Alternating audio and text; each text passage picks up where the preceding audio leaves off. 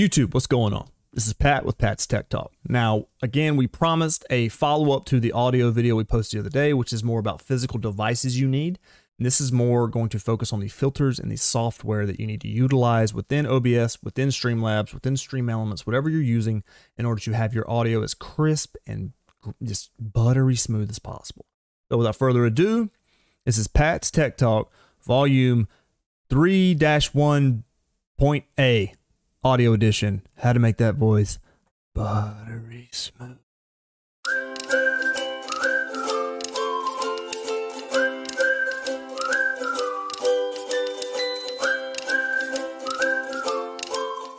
Okay, so this is like my 7th time taking this video, so I hope you enjoy. But again, we're going to focus on the software and audio filters that Streamlabs, OBS, Stream Elements, whatever you're using offers. And they all tend to offer the same thing. They all tend to offer the same layouts. OBS and Streamlabs are very similar. Basically, Streamlabs OBS is OBS with a nice, pretty face on it. It's just more user-friendly, user-intuitive. So that's what I'm going to show you guys on. Now, I would be remiss if I didn't point you in the direction of 2 YouTubers that I personally used. I did a ton of research on this for my own personal use and for this video. So there was a lot of things I was getting, but these two, I mean, their videos, one was 2.5 minutes long and the other one was 6 minutes long. They didn't bull crap you or anything. They just gave you the information and gave you great information, and then that was it. They're both younger, so they probably had a lot of issues with the audio because they had these, lighter sounding voices. So that's kind of one of the reasons I kind of trusted them, honestly. But let me show you these guys real fast. All right. You've got Scar 4 Plays and Viewsaki. Now Viewsaki actually has my exact microphone. This is another version of the FiFine mic that I did recommend you guys buy. Now, that's fine and all. If you didn't buy my mic, these settings are still going to be a good spot to start. Now, it might not be exactly the same, but these settings are always a good spot to start. I checked on the blue snowball that I also recommended.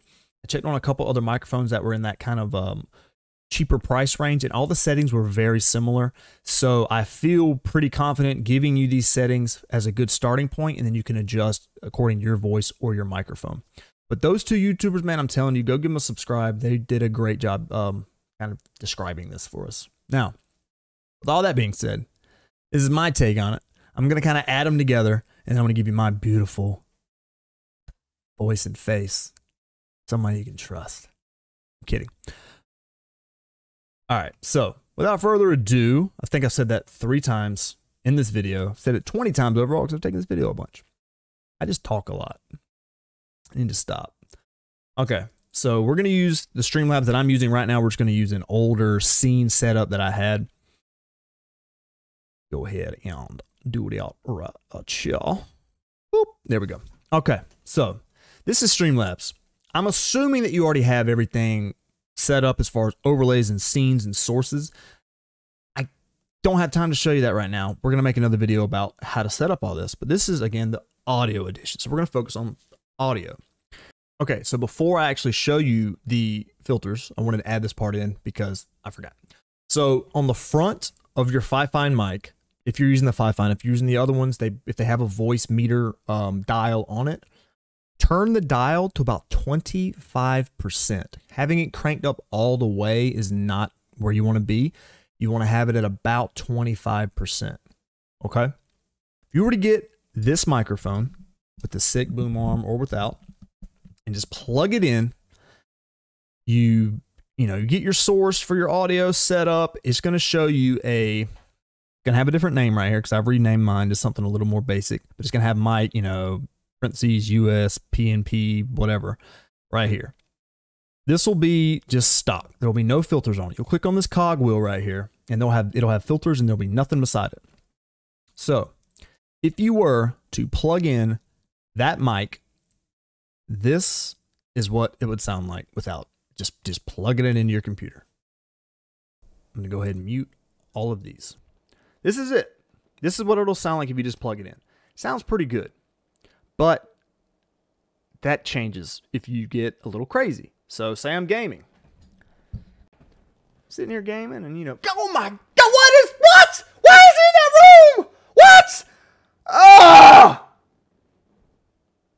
That's what I sound like when I game. That's what it's going to sound like. It's going to sound like crap. You're going to overpower their eardrums of your teammates, of your streamers, whatever, anybody of your chat audience. You're going to overpower them. It's going to sound like crap, all right? This is what these filters do. They change that. They give you the compressor when you need it. They give you the noise suppression. You don't hear this background noise. You hear me snapping? Look, if I cut all these on,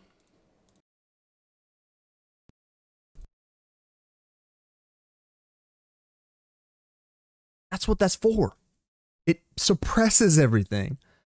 18-wheeler drives by your house. Your dog's walking around on a hardwood floor. You're going to pick up all that noise. It's going to sound like crap when you're trying to game.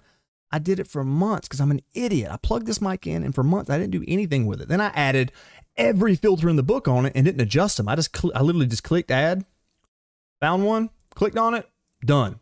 Added it, inverted polarity. I don't even know what get that out of here.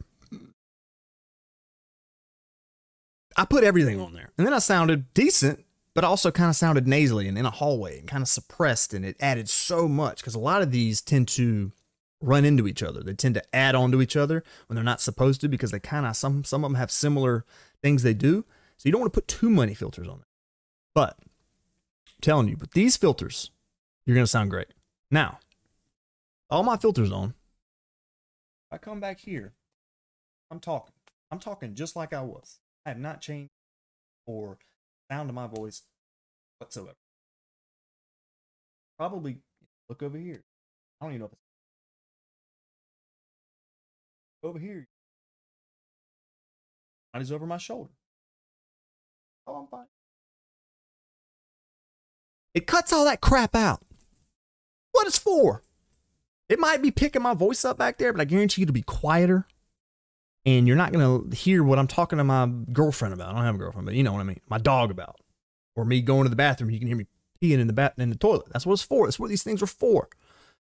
Cut down all this extra nonsense. Now, I tend to have mine turned down a little bit on most of these because I do kind of get a little bit away from the mic when I'm gaming, and I wanted it to still pick up my voice really well.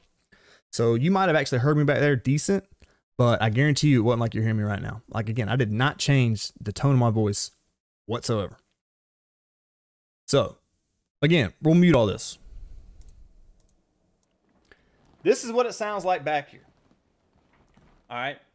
Probably sounds completely different. I don't know. I don't know what it sounds like right now. But probably doesn't sound great. And you're probably hearing my chair roll around. You hear everything. It sucks. Turn that crap off. Use these. Okay.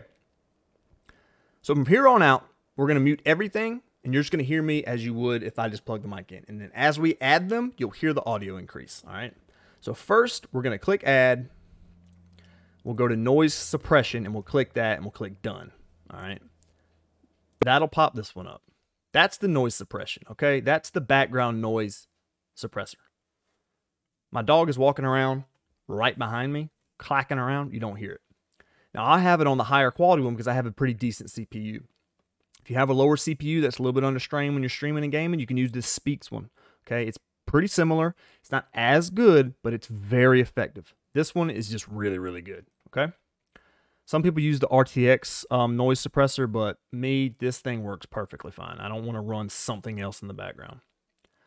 After that, you want to add noise gates. You would go to the plus sign, you would click on noise gate and click done, and then it would add it there.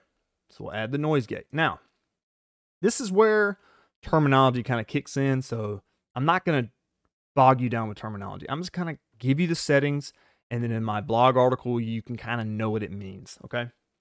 The close and open threshold. This is where your decibel level is going to be for it to not kick in the noise gate, all right? And your noise gate is, again, I'm not going to bog you down in the weeds, but it's just something you need, okay? It's gating your noise, okay? It's attacking at a certain millisecond response time when you hit that decibel level and when you fall out of that decibel level. So you go above it or below it, it's going to attack it. It's going to gate it. And then when you're back in there, it doesn't touch it.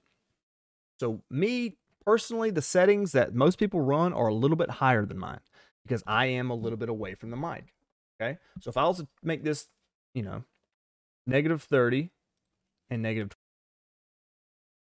because you want to stay about 5 decibels in front of your close with your open, just as a general rule of thumb. If I was to do that, I was to look over here, my voice is going to be popping in and out. My decibel levels aren't being reached, gating it, gating my, okay? Because I tend to play back here, if sometimes I start like, it did not pick up anything I just said. This is about how far away I play from the mic, and I mumble sometimes. So I changed mine to negative 35 and 30 just so it would pick me up a little. Because I was falling below that threshold, so it was kicking in. It was just cutting out my voice completely. It's working on that. The gate is another word for the suppressor. If that makes sense. Now, attack time, hold time, release time, these can stay how it is when you add the filter. I didn't mess with these. Because you don't want it attacking at 1 millisecond, because then it's going to start attacking your stuff a lot, and you're going to sound choppy. I didn't mess with these on the noise gate. Next, you're going to again add down compressor, and then you'll have it here. Now, this is compressing the voice. Now, it's not suppressing it, it's compressing it. This is when you get really loud. Now, I know I mentioned that in the noise gate, but this is when you get loud, and this is what it's specifically for. Now, this is the ratio. This is how much it multiplies / divides that sound.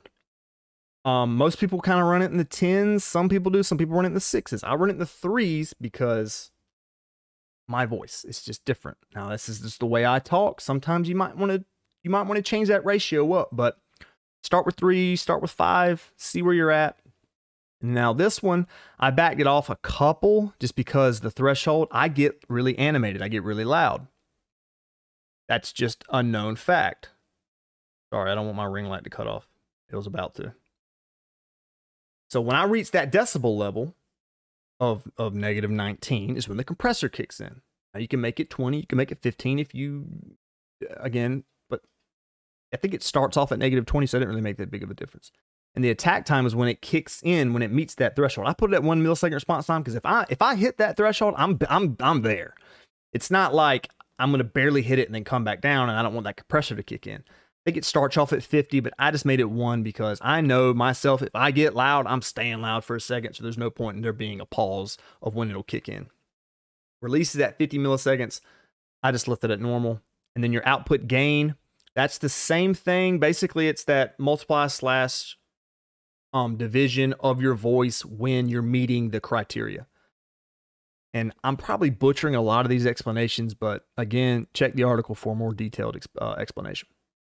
Now you have the sidechain / ducking source. Now, this is if you want your audio of your gameplay to be lowered when you speak.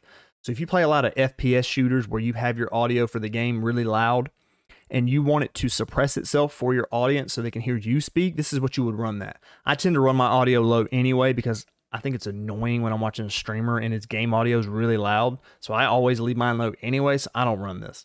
But if you want to, that's fine. That's what this is. So you can pick whatever you want it to suppress. Mine would be, desktop audio, and then it'll suppress it. And these two, the VSTs, now these are the outside third-party software. And again, these two are very simple. They're not hard on your computer at all. They run in the background. It's nothing to worry about. These are the ones that I got from our boy, not him, the other one. Him, Scar. Got these from him. I got this idea from him. He liked them because he had that teenage voice. He wanted a little bit more oomph in his bass and his treble. So he ran these. I ran them just to see, even though I have an adult voice, and I liked it. So I kept it. So again, you'll stop and you'll go to the website. We'll just use his link because it's right here. I don't want to like typing it in. He had his in his description. I will as well.